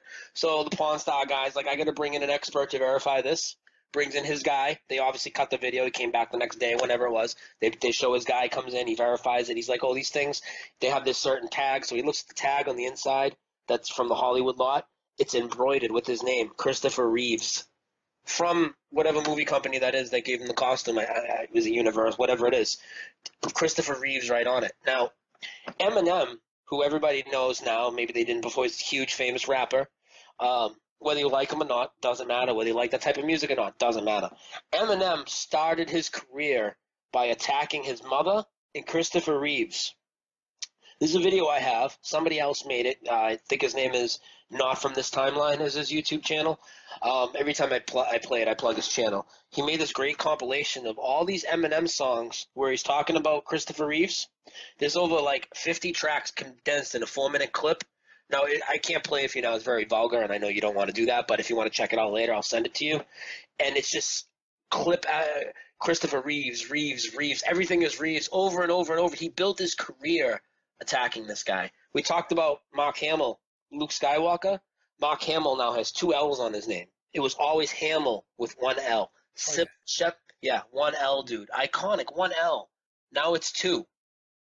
Sybil Shepherd now has 2 L's instead of 1. Wow. Okay. See, I didn't know this. Yeah, right. She had 1 L in her name, Sybil Shepherd. Yep. A lot of people in like the flat Earth circles or other circles where there's a lot of like there'll be like people talking about people that have fake prophets and stuff, like preachers like Joel Osteen. Yeah. Joel Osteen never existed now. He lost his L. Now it's Joel Osteen, not Olstein. Joel Osteen is his name. And then one that just hit me, I'll do a couple new ones. Like we talked about Julius Erving. You've seen my sports video, I assume. Did you see the Dwayne Wade one on there as well? No. So if you guys know do you know the basketball star Dwayne Wade? Yep. Well, Dwayne Wade, and Dwayne is spelled like Dwayne would be, D before the word Wayne, Dwayne. Now the Y has moved, and it's after the W, so it's D-W-Y-A-N-E. It's like Dwayne. That's what it looks like. His name is Dwayne. And then another one for me that was huge, I just did a video on it, is Mr. Perfect, Kurt Hennig. When I grew up, besides the Macho Man and Hulk Hogan, Mr. Perfect was my favorite wrestler, and his name was Kurt Hennig. His name is Kurt Hennig now. He dropped the N. It's Kurt Hennig. There's just, dude, I have done this. Every show I do, there's just so many movie changes. Macaulay Culkin from Home Alone. Yep. His A is gone from his last name. Now he's Macaulay Culkin. Not Culk. Macaulay Culkin. Even Gandhi for me. Gandhi. The Indian Gandhi. Yeah. Ghandi. The H has moved for me, and now it's after the D. So it's Gandhi is Gandhi. Okay. Yeah. And I know a lot of people will say, "Oh, I'm not sure about the name ones." That's why I don't, focus on the name ones as much. Only one of them's like in my top 10. But I know these have changed, and then the English language has changed. The biggest word for me that's changed is the word dilemma, and there's a reason I want to talk about it too. The word dilemma for me was Dilemna, and for almost everybody I ask, now it's always been Dilemma. Now let me ask you this: if there was no N in dilemma, so you're going to tell me we're all misremembering the same word. We're all inserting the same wrong letter in a word that never existed in that word at all, right? We're going to insert the same wrong letter that happens to be a silent N in a word that doesn't belong in unison with all these people? I mean, how does that even make sense? We're not talking about dropping an S, adding an S, which is still big to me. Any change is big. We're talking about adding a silent N in the middle of a word that doesn't allegedly belong. Like, how would that even happen? Yeah. The odds of even two people doing that would be. Yeah, I seem perplexed here, Brian, because you're saying, you're giving these examples, and some of them I'm familiar with and others I'm not. And as you're going through some of the ones that I'm not, I'm remembering them like you remembered them, So it's really, really amazing and perplexing at the same time. And one of the questions I wanted to ask you is, do you get leads to look at this stuff, or is this stuff that you're discovering on your own? I'm assuming it's both. It's both. I'm always researching into this, but to be honest, like, there's so many of us putting out Mandela videos now. We all kind of share off each other. Most of my Mandela effects, though, I try not to get from other people's videos. If there's a really big one, I'll use it. Let me talk about the George Bush assassination attempt before I forget. But I got that from somebody else's video. But usually I get them from friends of mine in the community. We send each other stuff. I got friends that are really good researchers. We stay in little couple group chats where 5 or 6 of us will just share stuff, whatever at will. And there's a lot of places. YouTube's really good to look for it. Reddit has a lot of it. You can look around. And, dude, I can't go through a day without seeing a change. Like, I literally, and I don't watch TV, but, like, people in my house do. If I walk by the TV, first commercial I see, there'll be a change. Like, I mean, everybody's had stovetop stuffing. Yep. It's never existed now. It's always been Kraft. And there is no company change. Kraft didn't buy Stouffer's. Stouffer's as a company still exists. But if you look at a box of stovetop stuffing now, it says Kraft where it said Stouffer's. It's never existed. And apostrophes are popping up everywhere. So, for instance, let me start with one that has to do with the English language. Have you ever heard of the movie Bridget Jones's Diary? I've heard of it. I've never seen it. Yeah. Okay. If you look at that movie and others that are similar now and books. So if you were going to write Bridget Jones's Diary, as in her diary in the possessive, I would write Jones and put an apostrophe after the S. Jones's. Now it is proper English to put an extra S. So Bridget Jones's Diary, or if you were to say this phrase, keeping up with the Joneses, you would put Jones apostrophe S. Think about that. And even if you Google it and look at it, it's so ridiculous. And these apostrophes now are popping up in all different names. Everybody in Flat Earth knows Chappelle, Dave Chappelle. Because he seems to be kind of a truther. He disappeared to Africa. We all know Dave Chappelle, a lot of people. Dave Chappelle's awesome. He's funny, right? What was the name of his show? What was it? It was Dave Chappelle's show, right? It was the Chappelle Show. Yeah, yeah. Now it's Chappelle's Show with an apostrophe S. That's not what it was. Also, Kohl's, Kohls, now has an apostrophe in it. Lowe's has an apostrophe in it. How about Jack Daniels? If you pick up a bottle of Jack Daniels now, it's not Jack like his name is Jack Daniels. It's like his name is, it belongs to the guy named Jack Daniel. It's Daniel apostrophe S on a bottle of Jack Daniels. If I don't know if you drink or if you have a T-shirt, you can pull. Oh yeah. Jack Daniels. Johnny Walker Whiskey. It's Johnny with an IE now, not Johnny with a Y. Johnny Walker Whiskey with an IE. Mad Dog 2020, which I used to drink all the time as a kid, has never been called Mad Dog 2020, and it's actually Mogan David 2020.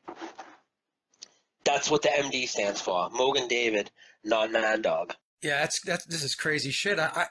With the apostrophe at the end of the name, like my last name is Williams, and if you wanted to say apostrophe S, no, right? Right, it would just say Williams with an apostrophe, right? And there wouldn't be an S after the apostrophe. Now it's appropriate English, and when these things change in the English language, you'll notice sometimes, like for a little bit, the autocorrect will take a little bit to catch up, and then all of a sudden it'll correct you. Like now, if you put the lemon with an N, it'll red underline it. It won't let you do it. It's a double M. But like when it first changed, like it might let it slide for like a month after the change. It's really, really crazy. Another one for me that changed is the word cemetery. Cemetery now no longer has an A in it. Now it's 3 E's. CEMETERY. No. That's Harry. There's no A in cemetery. Look it up. No A, guys, in cemetery. For me, it was 2 E's and an A, which is a pattern I have picked up on a lot of words. Now have 2 E that were 2 E's and an A. Now have 3 E's. The word independence for me had an A. It was 2 E's and an A. Now it's 3 E's. And there is residue where the White House has tweeted out on 4th of July, Happy Independence Day with an A. The U.S. Air Force. Now, these are people that if anybody should know how to spell Independence Day on the 4th of July before you tweet it out, would be the White House and the Air Force. And when they did this, one of these articles came out, Mike, about America misremembering. You know, so we got the 9/11 articles, never forget. Now it's Mandela articles, America misremembering. And it talks about how could the First Lady, how could the Air Force, how could the Boston Police, all these people tweeted out independence. And then a couple of them, like the First Lady, she removed it hours later because all the people were telling her all whatever, you know? Yeah. It's crazy. Twitter is a great place for when phrases and words change or lyrics. The other day, Rodney King's speech changed after the LA riots when Rodney King got in front of the microphone. And if you look, you can find T-shirts of this. You'll find parodies of it. Tons of memes. If you go to Google Images and see quotes that have changed, you'll see memes that millions of people made. He used to say, "Why can't we all just get along?" Exactly. Yep, that's what he said. Now, if you watch the video, I did a video on this the other night, along with the George Bush. It's in the same video. He now says, "Can we just get along?" He doesn't. No. Can we just get along? Yeah. And what do you remember about the G.W. Bush assassination attempt? Nothing. I'm going to reckon probably nothing, right? It's probably news to you. Yeah, it's absolutely news to me. George Sr.? No, Junior. 9/11 George. Oh, 9/11 George. I have no recollection of any assassination attempt on him. No, a lot of people hated him, but you have no recollection of an assassination. No. You know, a lot of people might have said they wanted to, but never heard anything that would be considered credible enough to even see it on the news. No. So, okay. So, now, wait till you hear this wild story. This is like a Black Tom story. Everybody knows, and I showed it in my video, all they remember about aggression towards Bush physically is people throwing the shoe at him. Remember that? The reporter throwing the shoe at him? Yeah, I remember that. Famous incident. Oh, but his assassination attempt? So, allegedly, when he was in Georgia, the nation of Georgia, he was in Georgia with the president or whatever the guy that's the head of the country there is called, premier, president, I don't know, I'm not going to pretend to. They're on a podium, and there was supposedly a guy with a Soviet-made hand grenade, right, that had it wrapped in a red handkerchief. He pulled the pin. It was a live grenade. He threw it towards the podium. It landed 60 meters from the podium, 60 feet from the podium. It was cushioned by the fact that it hit a girl. It didn't explode because the handkerchief was wrapped so tightly around the lever. And at the time, Bush wasn't aware of this, but we were aware of it later, right? And then, supposedly, it gets even crazier. Months later, when they went to pursue this guy, I guess the FBI and whoever else went down to Georgia to investigate, took over the investigation, as you know that they would, right? They go down there. And apparently there was this ensuing firefight that the suspect got in, and he ended up murdering the head of the counterintelligence unit for the nation of Georgia. The guy that attempted to kill G.W. Bush. I have never heard an inkling of that story. No. 2005, by the way, for anybody that... No. Yeah. Never once. And again, this is before 9/11. Not before 9/11, but before I came into the research of 9/11. How did I never once, ever, in any circle that I was in, any forum, people that hate George Bush, how did nobody say, I wish that guy would have got him with the grenade? There would be memes about it, jokes about it. They'd be doing parodies about the grenade thrown at Bush, how we wish it would have went off. Come on, we would have heard about this. Absolutely. Absolutely. I mean, that's just a crazy story to begin with. It's so crazy that it would have made headlines, right? Yeah. And It's like a good James Bond movie. I talk often about these assassinations or assassination attempts keep changing. The Reagan one for different is me now. Reagan, I remember like 2 shots from Hinckley. Now there were 6 shots fired in rapid succession. You got to see the video. It's pow, pow, pow, pow, pow, pow. The first 5 missed. The other guy still hit that got hit, his 8 or whatever. The first, but they missed the target. 5 missed the president. The 6th shot supposedly ricochets off a bulletproof car and then bounces and hits the president. Okay, yeah, no, it didn't happen that way. I don't remember it that way at all. One bullet hit James Brady. Yep. Right? Hit the president. And hit the president. That's what I remember. I remember 2. I'm not going to say there wasn't 3, but I remember 2. There wasn't 6. And it sounds even faster than you could pull the trigger on a handgun. Like it's Yeah, it wasn't rapid fire. I remember maybe 2 or 3 shots because as soon as the shots went off, right, the Secret Service just converged on the whole scene. And he got hit under the rib cage, right? That's what I remember. I thought it was I thought it was like over here somewhere. Yeah. And it got Reagan in the car real quick. But the point being here is, I was obviously watching that on television when it came out. So, yeah, I mean, maybe 2 or 3 shots, but I don't remember rapid fire 5 or 6 shots. Not at all. No, and it's all these assassinations to me. And the JFK one, we talked about earlier, that's, was a big point for me. For me, it's changed again. It keeps changing. Now, I know that when I first looked at JFK, the Zapruder film was in black and white, and I know that they colorized it or whatever. Dude, literally, the Zapruder film has always been in color in this reality. Yeah. They say that now Zapruder shot it with an 8mm hand camera that was color in 1963, and I remember it being black and white originally. I don't remember it being in color originally. No. And the thing too, going back to the Kennedy assassination, I meant to mention this before, Brian. I had Max Egan on the show going back a while ago. Maybe it's been about 2 years now that Max was on, and we talked a little bit about the Mandela Effect. And Max said to me, he talked about 6 people in the car versus 4, and he says, Mike, I remember 4. He says because he had done so much research into the JFK assassination. So his recall was based upon the fact that he was so invested in researching it, Yeah. So, I remember 4 as well in the car, just to reiterate what we talked about before. And you guys all remember the different theories, and one of the most popular theories was that the driver did it. Okay? Right. That's right. And that it was based, and you couldn't see a gun, but that was based on what footage, Mike? It was based on this, him reaching back with that right hand. Right. Like he might have fired the shot. He can't even reach back with that right hand now because of the extra windshield in the way. And that he doesn't reach back at all. And again, let's not just talk about the 6 people in the car, Mike, like we did versus 4. We're talking about the president being assassinated in the car where we don't remember the seats. But we're also talking about the president now allegedly assassinated in a car that is so odd it has 2 windshields. When do you ever even see a car with 2 windshields? I'm not saying they don't exist, but when do you actually ever see a car with 2 windshields? So you're telling me JFK got shot in a car that had 2 windshields, but we don't remember that? Right. That's pure nonsense, brother. Yeah. Well, I'll tell you what, Brian, you've had some great examples. Some of them I knew about. Others, you're going to make me go, look now. And what you should do is send me a number of links to shows you've done. I mean, obviously, I'll put the link to your YouTube channel, but if there are specific shows and analysis that you did that you would like the audience to hone in on, just send those links to me, and I'll make sure I put them in the description box.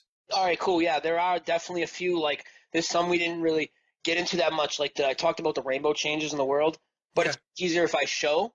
So maybe I could give you a link to a video like that. Hey, look at these landmarks he's talking about. Like, look at this amazing stuff that's going on here. And then there's, the different videos for different things. That'd be awesome. I'll give you a few links, and in the description, if you can just put the couple links to my couple channels, because I got a bunch. Absolutely. Yeah, I'll put anything you want me to put in the description box that points back to your work. I'll put that in there. Well, Brian, I just want to say it's been a great, great conversation, and I'm glad that we hooked up. And you can come back anytime. Anytime, you want to talk about something, the Mandela Effect. I know we thought we might be able to touch on the flat Earth in this discussion, but we really weren't able to. So maybe we can come back and do a show on that or anything else that Yeah, we'd man. like to talk about. I would love to do a show on just flat Earth, because I have some theories on that too that differ a lot in the community, just like on the sun, the moon, and just all Yeah. sorts of things. So I can elaborate on that as much as I can, the Mandela Effect, but I'm glad that we kind of hammered home this one, because I don't feel that there's really too many good uh, interviews floating out there for the people trying to pick up on what the Mandela Effect is, and so I'm really glad you asked me. Can I ask you a question? How did you come across my Mandela work? Was it because I was on Patricia's show, or was it something else? Actually, a good friend of mine on Facebook, Amanda, she had put a video up on her channel, and she had given a list of YouTube channels and people doing alternative research that she found to be very good and very credible. And she had your YouTube channel as one of those 8 to 10 channels that she said that people should go take a look at. And that's how I found your work. And I started looking at it and started putting a lot of your material up, posting it up onto my blog. Because you do great work. A lot of this Mandela stuff is kind of like, it's almost like gee whiz, National Enquirer type of stuff, and some of it is very dicey and sketchy. And I found that with your work, you didn't do that. It was very detail oriented, and you were very articulate with the way that you presented it. And I said, okay, so I got very interested in your work. Awesome. How's the feedback been when you've posted my stuff? Very good.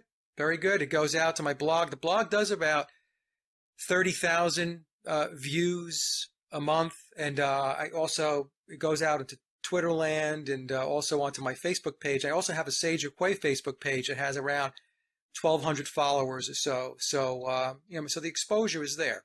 It's definitely there. I appreciate you posting it up, and thank you. So you've seen several videos? Yeah. So, yep. Awesome. Yep. Awesome. You do great work.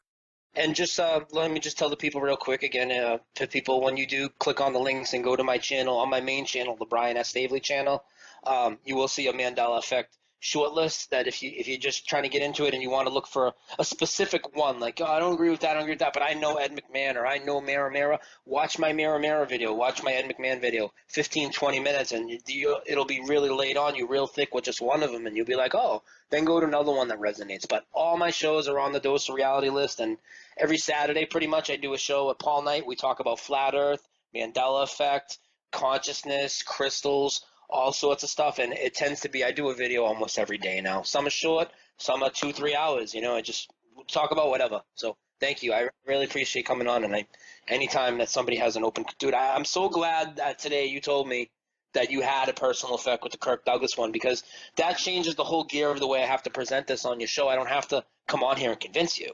No, you don't have to convince me. Yeah, it's real. For me, it's real. And I know other people that the Kirk Douglas Mandela Effect is very real to them as well. And these are credible people. These are not, kooky folks. These are people that are good people, good, smart people. And that's what they recall. That's what they remember, So, all right, Brian. So, again, thank you so much. And I'll have the show out pretty quickly because we're going to do the video bit here. And, Cool. Right, so I won't have to go back and edit the audio and stuff like that. So again, thank you so much. Yeah, can you message me as soon as it's up? I'm subscribed and I'm belled and everything on your channel, but just in case, can you message me when it's Absolutely. I'll send you the link as soon as it's up. All right, awesome, man. Thanks again, and I really appreciate the opportunity to be trying to talk to different communities and try and bridge topics. That's what I'm all about, trying to get people to research more than one topic. You don't got to believe what I got to believe, people. You don't got to believe what I believe, people, but you got to believe that what you're being presented on so many different fronts is bullcrap, including the way our reality works and how your senses supposedly betray you, because you should trust your senses. God gave them to you for a reason. That's it. You got that right, brother. All All right, right. Brian, you have a great day, and I'll see you on Facebook, and I'll get the link out to you as soon as I can. All right, Mike. Thanks a lot. All right, bye-bye now. Bye. And that concludes another Sage or Quay interview, and I hope you enjoyed the discussion as much as I did. Links to my guests' websites and social media are listed in the description box below. And as always, I would like to thank everyone for listening and visiting the blog. You can find all my social media and web links by visiting my hub website at sageofquay.com. Also, if you get a moment, please visit laboroflovemusic.com to check out my music and album releases. And remember, live in truth and always serve creation. It's really that simple. See everyone with the next show. Be safe, enjoy, and God bless.